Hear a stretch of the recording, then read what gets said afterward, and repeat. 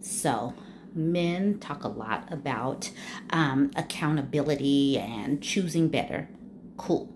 So, I want us to continue to speak on things where we might make pitfalls. I'm not sure if we've all heard of future faking, but we know what it is.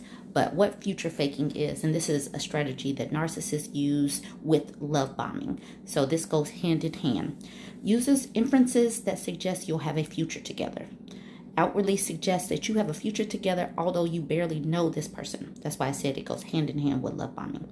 Makes promises about the future, yet take no action to make those promises happen, like talking about dating, talking about long-term commitment, yet still haven't actually made the commitment to go forward.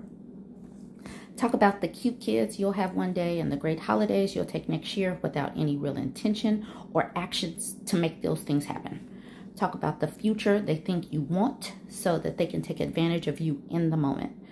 Narcissists use this power of a possible awesome future to keep you hooked as form of a narcissistic supply now. So, how does that play into everyday life?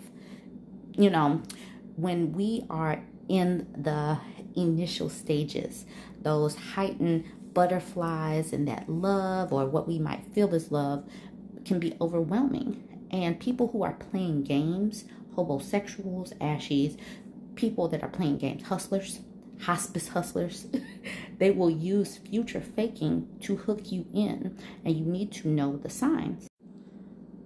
So I found this article about future faking.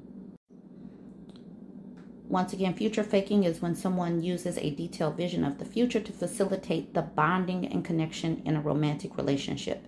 It's their way of getting your attention and your admiration. That should not be enough to continue a conversation or a commitment or attempt a relationship with somebody. I just want to put this in the atmosphere so that we are aware when it happens. So you'll be like, ding, ding, ding, I've heard that term, or I've seen this. This is a great point right here. If you're on the receiving end of future faking, you can suffer emotionally, because even if it's not intentional, the result is that the relationship tends to blow up in painful ways.